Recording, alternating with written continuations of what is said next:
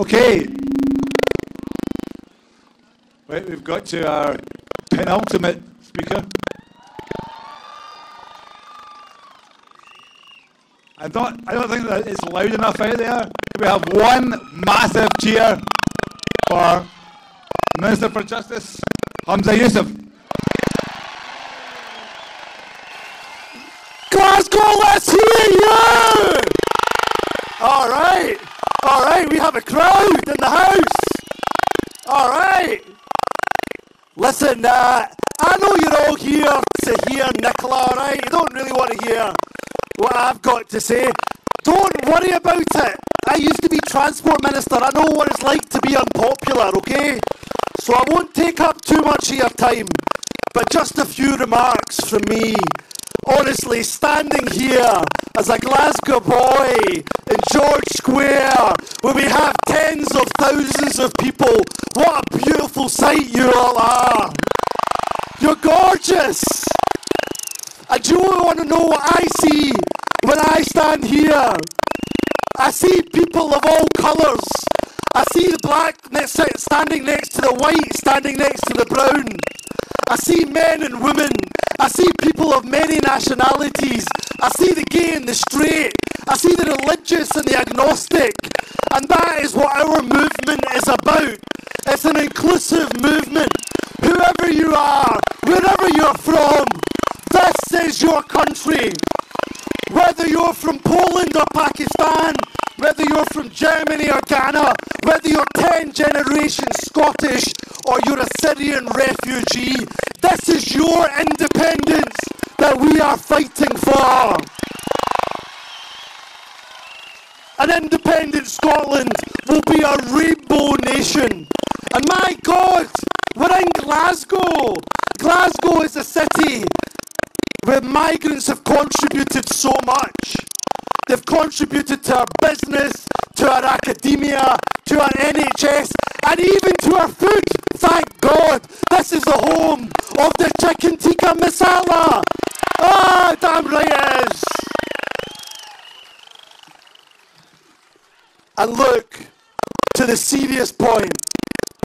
That was all serious, but to the even more serious point. We're standing here in George Square.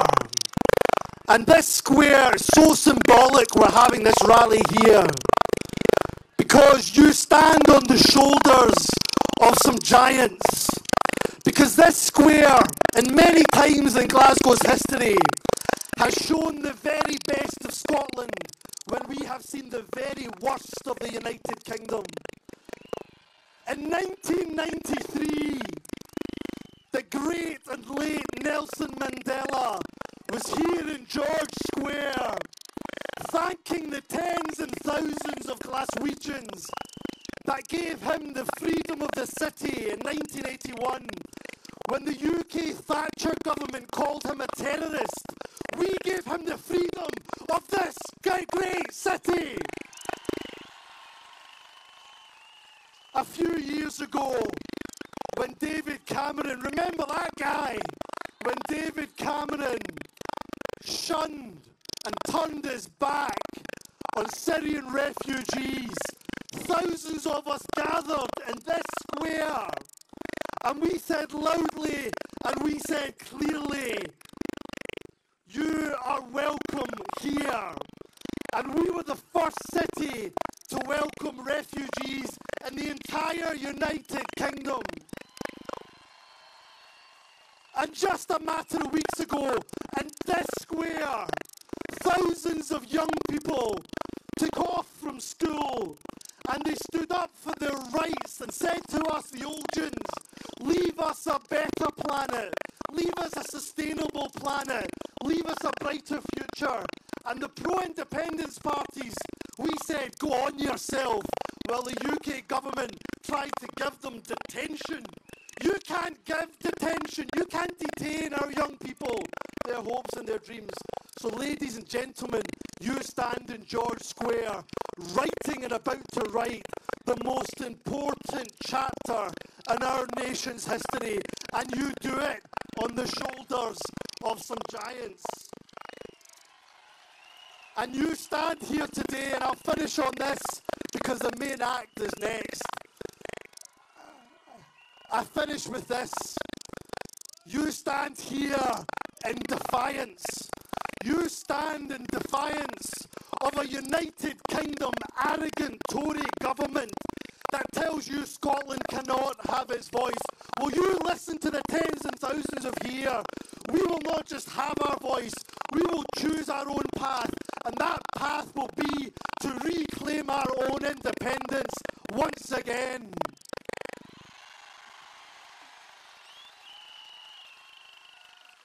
And we stand here to tell that UK government, we reject what the UK government has become. We reject your rape clause. We reject your bedroom tax. We reject, and to hell with your nuclear Trident missiles.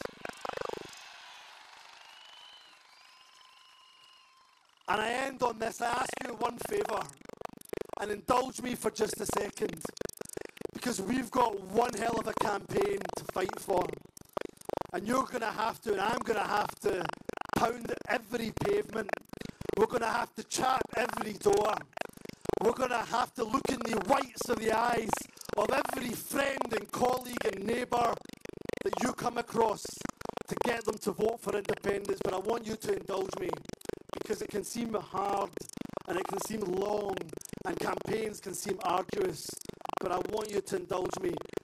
All the tens of thousands of you, do me a favour. I want you to close your eyes for a second. Just do it. All of you, close your eyes. And I want you to imagine polling day on IndyRef 2020.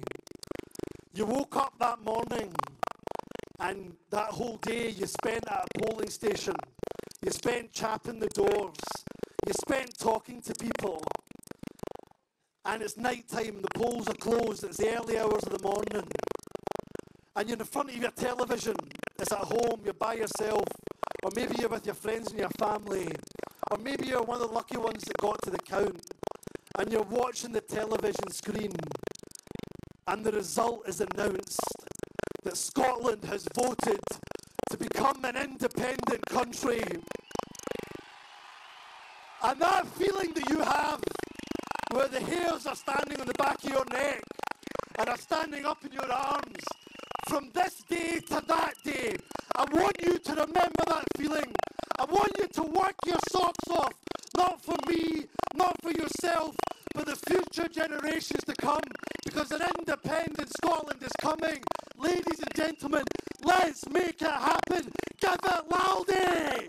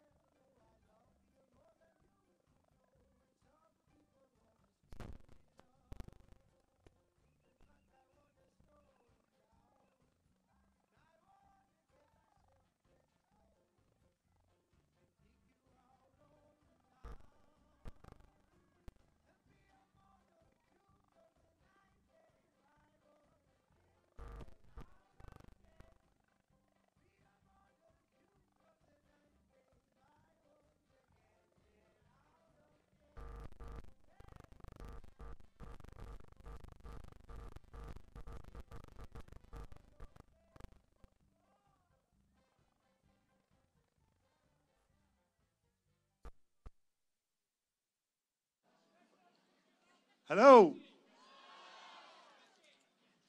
I'd like to introduce the leader of Glasgow Council, Susan Aitken.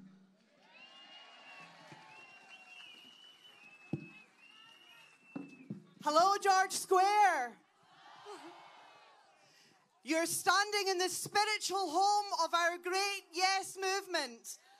Welcome to Glasgow. This great city in 2014 said a loud and clear yes to Scottish independence, to Scotland's future being in Scotland's hands. And next year, in 2020, it will say yes again, even bigger and even louder. And it will be followed by cities and towns and villages right across Scotland saying yes to Scotland's future being in our own control. Yes to Scots being able to decide their own destiny and breaking free from the chaos of Westminster that's holding us back. Glasgow led the way and the rest of Scotland will follow in IndieRef 2020.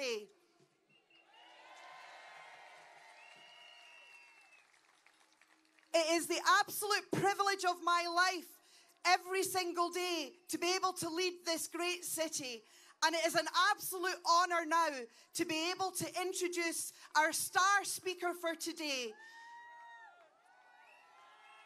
I call her the boss. You know her as our absolutely wonderful First Minister of Scotland, Nicola Sturgeon.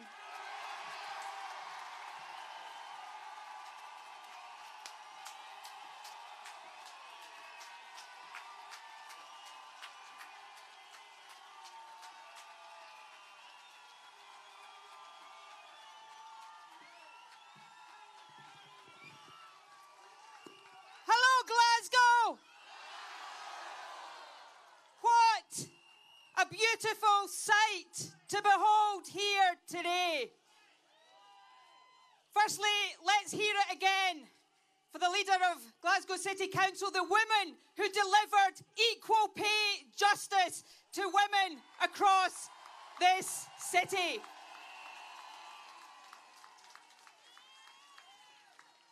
We are gathered here today in our thousands in the beautiful civic square of Scotland's biggest city.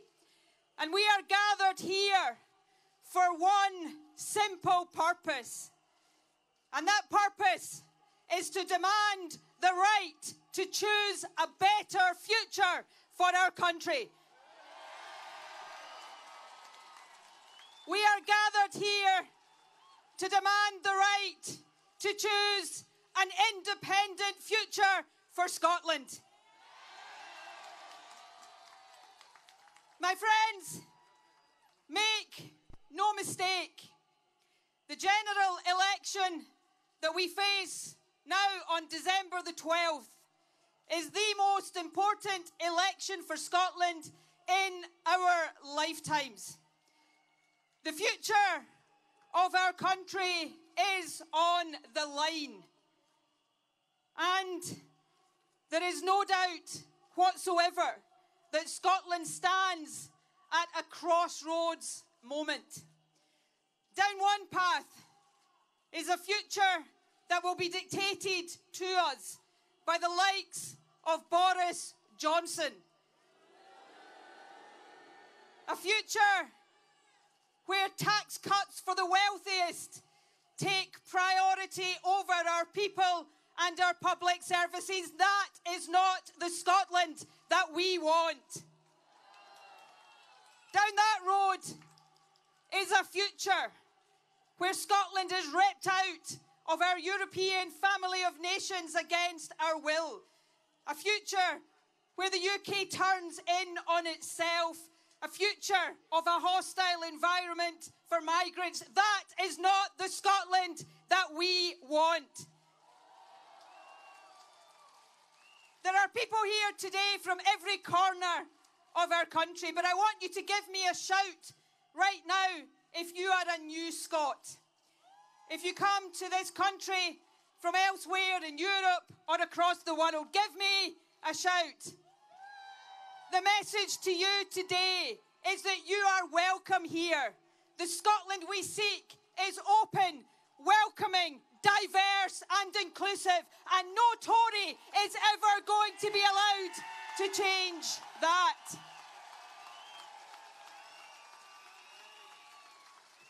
And down that Boris Johnson path lies a future where Boris Johnson has his strings pulled by Donald Trump.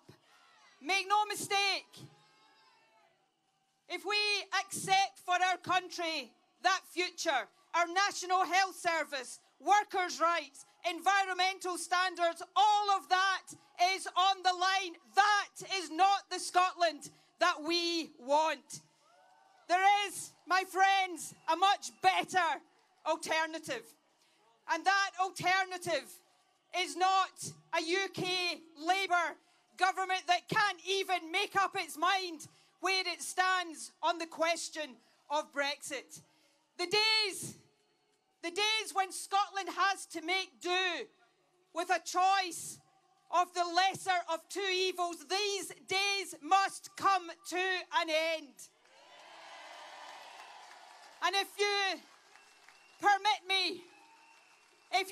me, given that I've been speaking about Boris Johnson and Jeremy Corbyn, to go off at a bit of a tangent, let me send a message to both of them. Why are you so scared to have real debates in this election? And my message and my challenge is this. I'll debate either of you. I will debate both of you anytime, any place. So stop running scared and come and justify why Scotland should not be independent. My friends, the better alternative, the much better alternative for our country is to take our future into our hands and to become an independent country. A country that invests in our people, that invests in our public services, that invests in lifting children out of poverty, not in a hard Brexit, not in trident weapons of mass destruction on the River Clyde. An independent country that is open, that is welcoming, that is diverse, that can build a better future, not just for us here today and this generation of Scots, but a better future for all the generations who come after us. That, my friends, is the prize. And that prize is within our touching distance. But we must seize that prize. I said a moment ago that this general election is the most important in our lifetimes. And that is the case. We must come out in our numbers and vote in this election. Vote to escape the chaos and the misery and the division of Brexit, and vote to put Scotland's future into Scotland's hands. That's the message that must ring out across our country. So my ask of you, as I prepare to lead you to an independence referendum next year, my ask of you is this one. It is so wonderful to see all of you here today. This sight gladdens my heart. But over these next few weeks, I know the nights are drawing in. I know the weather is getting colder and wetter. I know minds are turning to the Christmas festivities. But all of us must make sure that over these next few weeks, we persuade everyone we know, our family, our friends, our neighbours, our workmates, to come out on December the 12th and send the biggest, loudest, most resounding message to Westminster. That it is time for Scotland to choose our own future. It is time for Scotland to be an independent country. An independent country that will be the best of friends and family with our friends and neighbours across the British Isles, across Europe and across the world. That, my friends, is the Scotland we seek. So let us go out there and grab it with both hands. Let us inspire people with the positive message of everything an independent Scotland can be and everything the people of Scotland have it within themselves to achieve. You know, we're standing here in George Square, or Freedom Square as some have taken to calling it. This city that I am so proud to call my home. In 2014, this city voted yes. But next year, our challenge, our opportunity, is not just to make sure that this city votes yes in even bigger numbers. Our challenge and our opportunity is to make sure that every part of Scotland votes yes to independence. And when that happens, fueled by your energy and your passion, and let me just before I finish tell you that your energy and your passion fuels me every single day, and I am so grateful to each and every one of you for that. But when that happens, when our country, north, south, east, west, votes yes to independence, then together we can get on with the job that it is all about, of building that better, more prosperous, fairer, more equal, more outward-looking, more open, more inclusive, more diverse Scotland that all of us believe in our hearts is possible. Let's win our independence. Let's win the Scotland we want to see. Thank you very much.